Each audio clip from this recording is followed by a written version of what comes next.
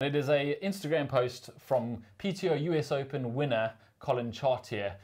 He exploded onto the scene from nowhere, really, last year when he won the PTO US Open. A bit of a surprise for everyone. A dark horse who took the win. Well, this is what he's put on his Instagram post. It is very depressing to see something like this happen. It is, in a way, good that they've caught someone who was prepared to cheat, and thank goodness that some of the anti-doping is working, at least.